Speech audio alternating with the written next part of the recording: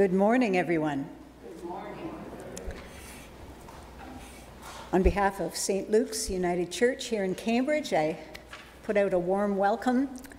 It's a little chilly out there. We've got a little bit of snow. I wasn't expecting, but we're getting closer to spring. So we look forward to spring coming. We welcome everyone who has gathered here in our sanctuary, as well as our friends online on Facebook and YouTube. A thank you to Andrew for making that possible, live streaming to our friends out in the ether world. And we thank Marion and the choir for their music, and to Mary, who is advancing the slides this morning, and to our wonderful people who are going to be providing coffee and tea after the service. And everyone is welcome to join us afterwards for a time of fellowship. We do have a few announcements. And the first is reminding everyone that today is the last day that we are accepting donations for our campaign raising money for Lazard House, which is the hospice here in Cambridge. We have had some people already make donations, but we encourage anyone who is able to either give a check to the church or through e-transfer, and just make a note that your donation is to go to Lazard House. It's a wonderful place. I don't know if anyone has, any of you have been there, but the atmosphere is very supportive and calm and caring. And the end-of-life care that is provided at Lazard House is done so at no cost to the residents and the clients that spend time there. So it is a wonderful ministry in itself in our community. So that is why our outreach committee chose it as a campaign for fundraising at this time. So we thank you for those who have already donated, and as I say, today is our last day finalizing that campaign. This coming Tuesday evening at 7:30 p.m. is our council meeting. Everyone who normally attends has already received the link. If there's anyone else who would like to attend, our council meetings are open to any of our congregation people. So if you would like to attend, it will be online. You can speak to Rosemary and she can get you the link. Coming up on Good Friday, on March 29th, we will be joining with Wesley United and Cedar Hill United for our annual Good Friday service. It will be at Wesley United Church in downtown Galt at 10:30 in the morning. So we encourage you to join with us for this important service. And all the choirs join together, and it's always a very meaningful and service, and the music is always lovely. So we hope to see you there. At the back table, we thank Sharon Leamy for providing these little Easter booklets from Our Daily Bread. There are 4 different ones, as you can see on the screen, and so they're available to take free of charge. I encourage you. They have daily readings, and especially for this Lenten and Easter season. So please feel free to take as you wish. Now, last week, we usually do birthdays on the first week of the month, but last week was a busy time with our meeting and everything. So today we are going to recognize our March birthday people. And we have Lorraine, Karen, and Doug. Are there any other March birthdays that we are not aware of? Ah. My husband, John. Ah, what day, John? The Ides of March. The Ides of March. That would be the 15th, yes? Sharon? Michaela. And what day is Michaela? The 22nd. All right. Well, we'll sing happy birthday and God bless you to all our March birthday people.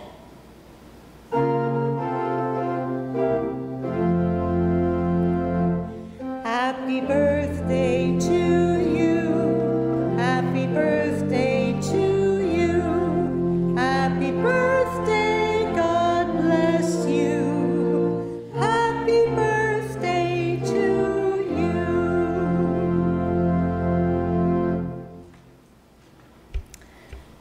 We welcome Michele Braniff back to our pulpit this morning, and Michelle's been with us for a long time. It's kind of like home here.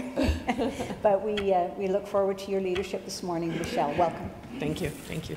It's always lovely to come here. It feels very much like being at home. So thank you. We'll begin with the territorial acknowledgement. We acknowledge that we are on the land of the Haldimand Tract and that we are a treaty people. I'm going to tell you a story, and it's told on a stained glass window of a small Mennonite church very close to this place. In the early days of settlement, the Mennonites had traveled from Pennsylvania across hills and swamps on corduroy roads in wagons to settle on the Haldimand Tract. So at that time, the early days, the land was not yet legally transferred, and the arrangement between the Six Nations and the settlers was a yearly rent paid in crops at harvest time. And one summer there had been a drought, and the crops were very meager. The settler arrived not with the many wagons that would have been expected and agreed on, but one wagon, and very sparsely loaded, not nearly sufficient for the yearly stipend, but they hoped that it would be accepted as a partial payment. On arrival, the elders greeted the settlers, welcomed them, and then commented on the meager wagon load. And so the settlers explained. And the elders responded, "We know about the drought and the poor harvests because we have experienced the same. But if you give the wagon load to us, how will you feed your people?" And the settlers said they didn't know, but had faith that all would be well. The Six Nations elders sent the wagon back home without unloading it. "Feed your families and the children this winter, and we'll make arrangements for payment in the future." In the times between those early days and the Truth and Reconciliation report, this story was almost lost. And it's really important to remember stories like this. It's a story about the land and about the relationship between Indigenous and settler people on this land. It's a story of peace, and it's a story that shows how that dish with one spoon treaty has been interpreted by the Indigenous people on the Haldimand Tract. So I wanted to share that with you this Sunday. We will do the lighting of the Christ candle.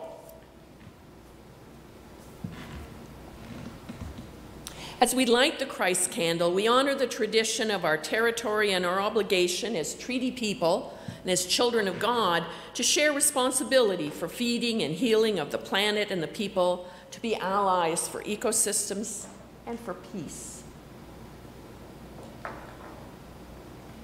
Thank you. The call to worship hopefully is familiar to you. It's inspired by Numbers 21, verses 4 to 9.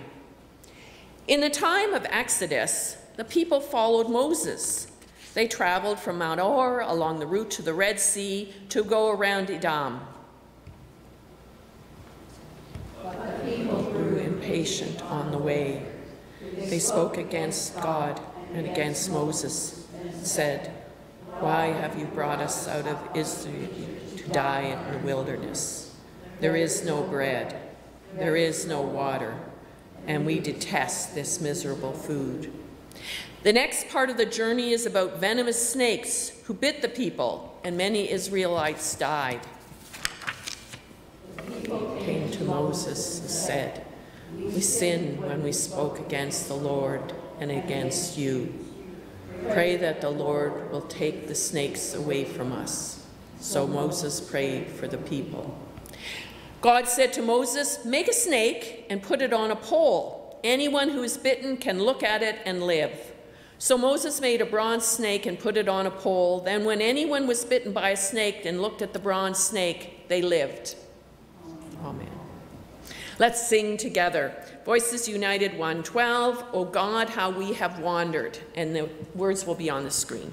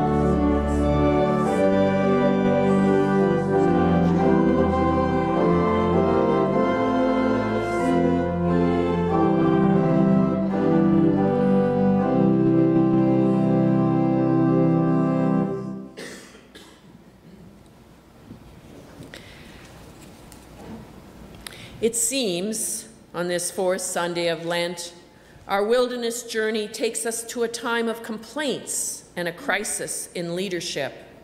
And venomous snakes.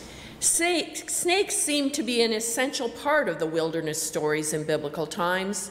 The wilderness is described in Deuteronomy, Jeremiah, and in Isaiah as a place full of venomous snakes. There is also the serpent who tempts Adam and Eve in the Garden of Eden. In this story, a bronze snake on a pole has healing power.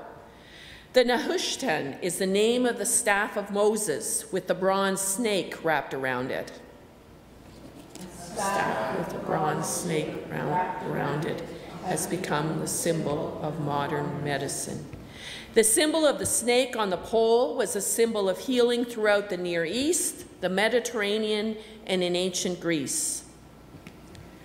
We pray for healing and a quick and uneventful journey through the wilderness times of our lives. Amen.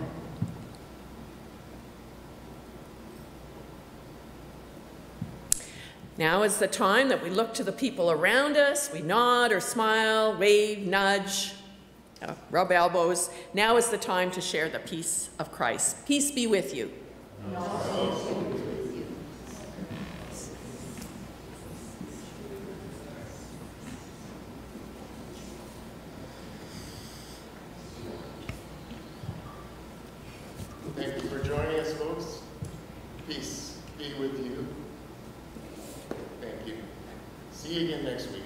God bless.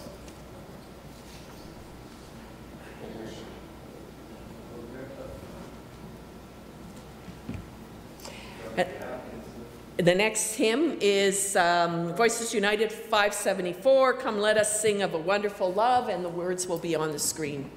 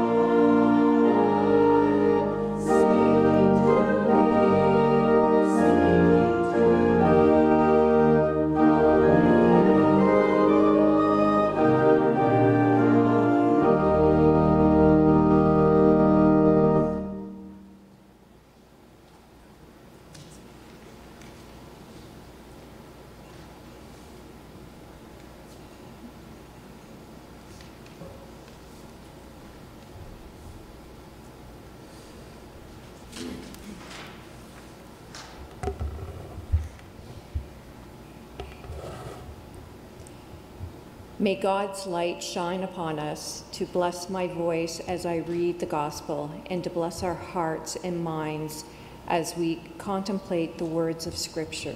Amen. Our scripture reading this morning is from the 3rd chapter of the Gospel of John, beginning at the 14th verse. I'm reading from the New International Version of the Bible. Just as Moses lifted up the snakes in the wilderness, so the Son of Man must be lifted up, that everyone who believes may have eternal life in him. For God so loved the world that he gave his only Son, that whoever believes in him shall not perish, but have eternal life. For God did not send his Son into the world to condemn the world, but to save the world through him.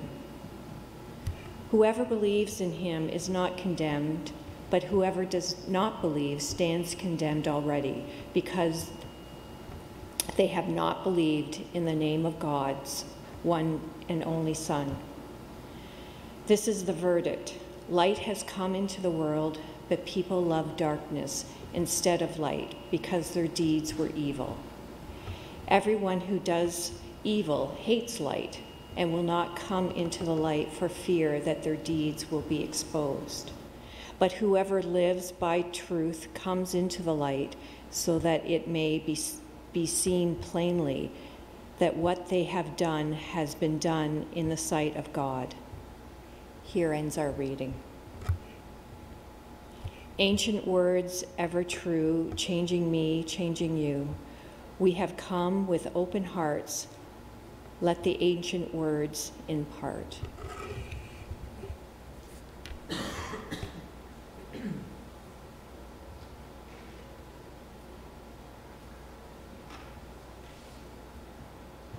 Ask you a moment to think.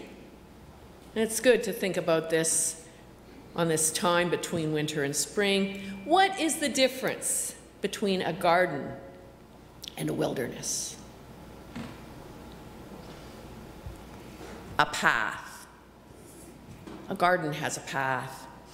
This was very poignant to me the year that I discovered that my raspberries, that began with one plant, had grown so thick, and of course raspberries have thorn, so close and dense that in order to get to the back of the house, you couldn't go around that side anymore. You had to go the other side. There was no path.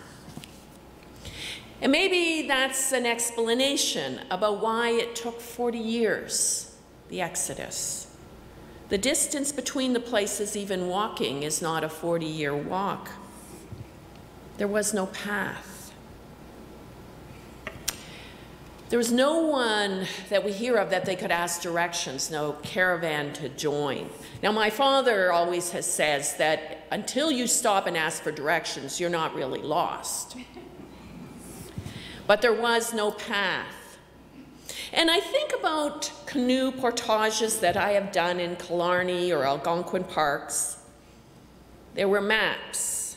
The trails were marked. There was a way to be guided. And a protocol in case you didn't come out. And if you think about it that way, these wilderness trips are a wilderness experience in a managed park, more like a garden than a wilderness. The story of the Bible begins at the Garden of Eden, and somewhere in the middle is the Exodus, the trip through the wilderness.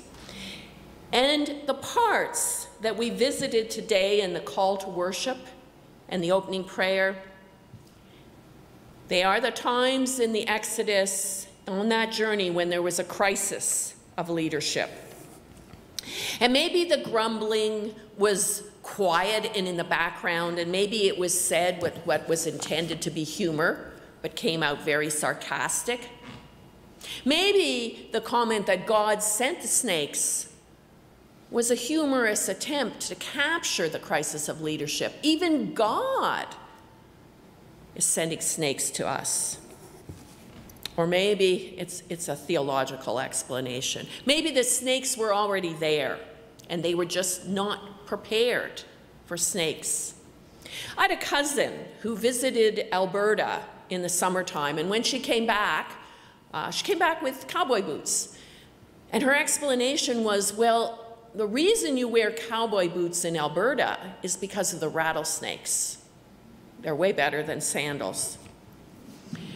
So the people were not prepared. There was a crisis in leadership. There were venomous snakes. No matter whether you speak metaphorically or about the relationships, about the society, or about the place where they were, it was a toxic time. People came to Moses and asked for leadership. He turned to him and he prayed. And maybe you can explain this with science or a literal explanation, or maybe you just let it be a mystery. But the answer to that prayer was the Nehushtan, the bronze snake on the pole. And maybe you could explain this with positive thinking, or the laying on of hands or healing energy, or that the Nehushtan marked a place where there was a snake bite kit. However we decide to explain it or understand it, what is really clear is this is all about healing. Even today, that bronze snake on the pole is a symbol of modern medicine, of healing. So here we are, fourth Sunday of Lent, and the question is, what is healing when we are lost in the wilderness? Lent is a wilderness time. It's between Christmas and Good Friday, Easter weekend. When I was in seminary, they talked about liminal times, between times. The examples were the moments immediately before, during, and after birth and death, liminal times. Adolescence, not a child, not an adult, liminal times. The period of time when a marriage is over, but the partners have not decided that they will separate. The time between a test and the results, whether it's an academic or a medical test, liminal times. Alzheimer's, they call it the long goodbye. And today, in the time between standard and daylight savings, when you wake up and some of the clocks have one time and others have another, and outside it's not as dark as you think it should be, or maybe more dark, and your biological, liminal times, in between times, a time of confusion, a time of not having a path. And so in Lent, we practice. And maybe we practice sacrifice to be ready for times of loss and grief. Maybe we develop a practice, meditation, prayer, so that we're ready for the liminal times in our life, ready for the wilderness times. Liminal times are holy times. Think of the temple, where there's the outer court and the space in between, and then the Holy of Holies, where only the high priests go, the liminal space. We saw a sign by a church on Friday. It said, if you give up chocolate for Lent without prayer, it's just a diet. So the holiness of liminal times. The gospel reading today is from John, with an image of healing that comes from the Exodus. Now, if you think of the gospel writers, Mark is the most simple, and Luke and Matthew are storytellers. John is poetic, evangelical. Its commentary is very much in the context of the time that he wrote, about 100 years after the death of Jesus. It was a time when Christianity was a newly beginning sect among many, many Judaic sects. It was like an adolescent child or a younger brother. And so some of the comments that John makes are within a family, understood in one way, but of course, as Christianity became more and more powerful and privileged, those remarks have led to anti-Semitism. But at the time, they're within the family. And in those times, forgiveness of sins in the Jewish faith at that time was mostly about sacrifices of animals. That's why doves and other small animals were for sale in the temple. Other religions also had the sacrifice, the blood sacrifices of animals. The Jewish faith has developed with a different idea of atonement, but you can see in the context of the time that John wrote why he would look and explain the crucifixion as a sacrifice. It made sense in the time that he was writing. John Calvin built on that. He said, Jesus died for our sins so that we may be atoned. And then there's the satirical or sarcastic interpretation of Calvin. If Jesus died for our sins, we should sin as much as possible so he didn't die for nothing. Maybe humor or lack of humor, maybe the kind of grumbling that happened in the Exodus during a failure of leadership.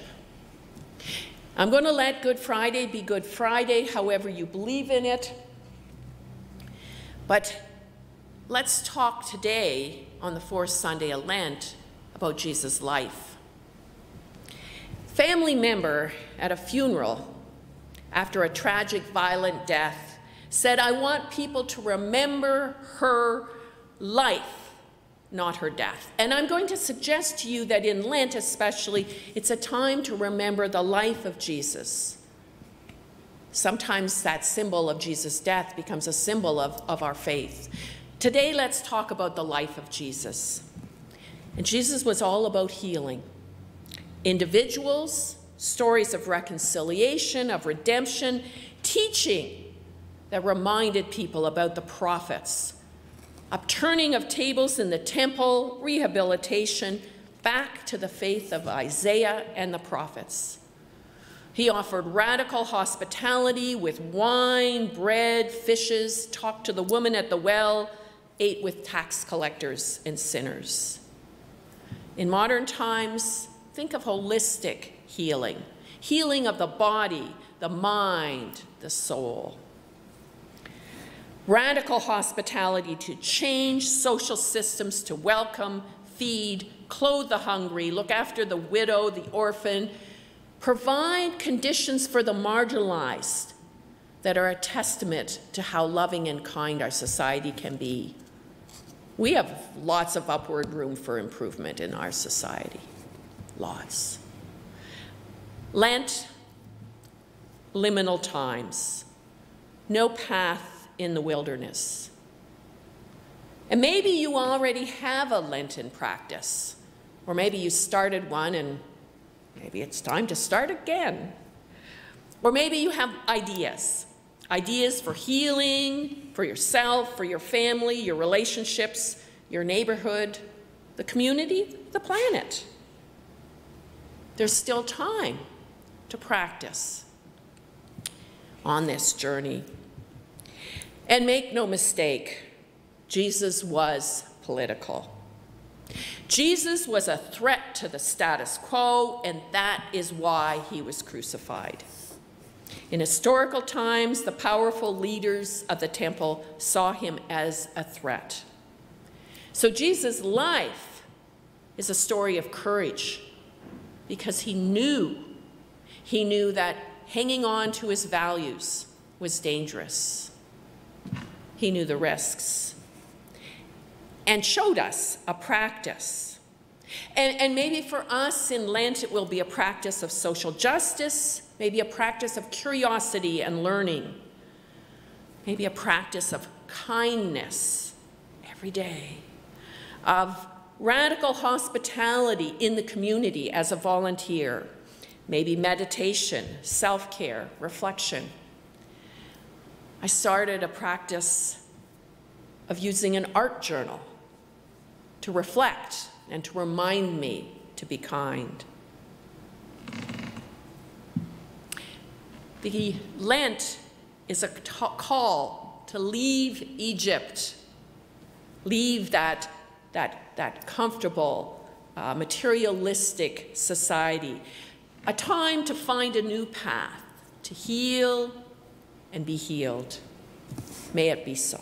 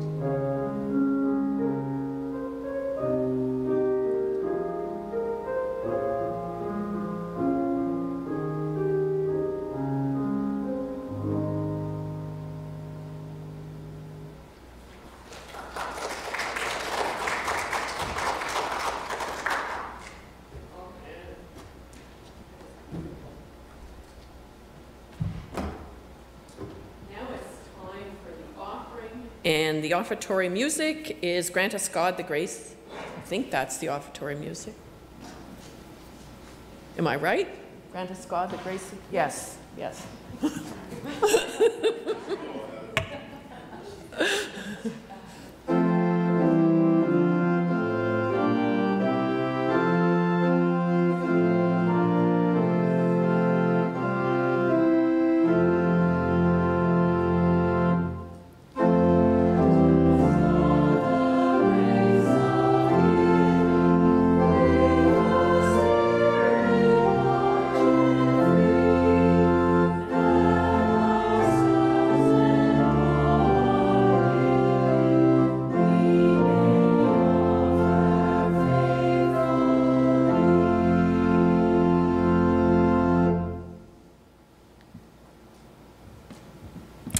God, our Creator, through your love, you have given us these gifts to share. Bless our offerings. Like Jesus' miracles of healings, we too are called to offer healing and radical hospitality to those we meet.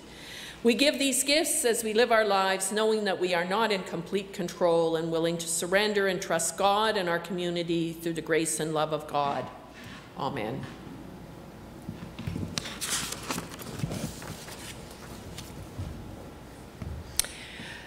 Let us pray. Creator God, in these times of war, violence, and polarized politics, we pray for a new beginning, a renaissance of healing, kindness, peace, and love. God of peace, we pray for Gaza, for Palestine, for Israel, and we pray for a path to negotiating ceasefire now and a lasting reconciliation in these lands that are both historically and metaphorically liminal places, holy and hallowed, but literally torn apart by violence. And we pray for peace for the Ukraine and Haiti and other parts of the world torn by violence. God of hope, we pray for healing. For those whose names are printed on the screen, and those written in our hearts. We pray for healing of our families, our neighborhoods, and for the earth. We pray in the words that Jesus taught us.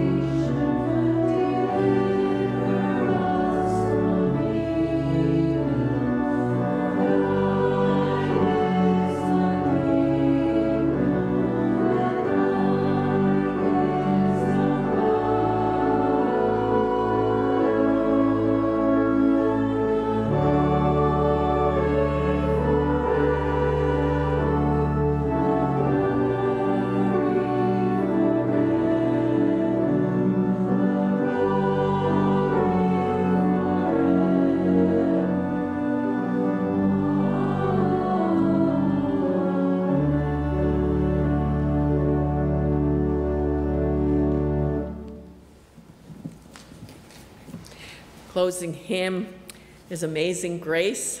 It's one of my favorites, and you probably all know the story that it was written by a man who had been very involved in the slave trade.